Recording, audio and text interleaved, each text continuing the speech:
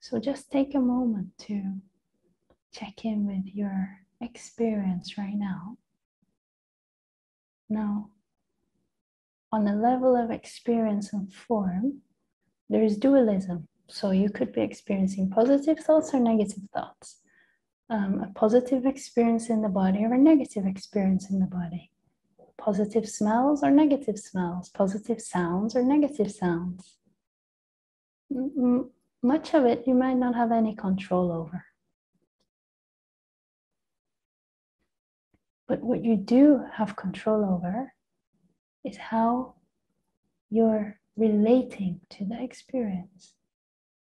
Now, if you're fighting it and telling a story in your mind, I hate this, I wish this would go away, this sucks, I don't want this, your whole body's gonna react and produce emotions to match your mind story.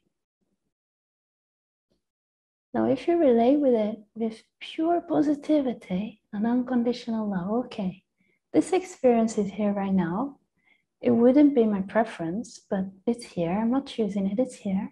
I'll allow it to be here. I'll accept it. I'll hold it in this love, and I'll let my attention open to focus on the beauty of this love that's always here. That's deeper than the level of form. That's beyond the experience that's happening.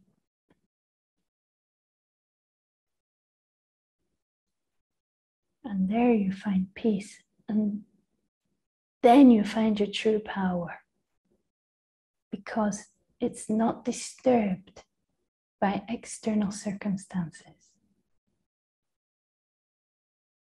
On the level of form, it goes up, down, good, bad, negative, positive, negative, positive. That's how it is. Just like the seasons, winter, summer, spring and fall. It's always changing.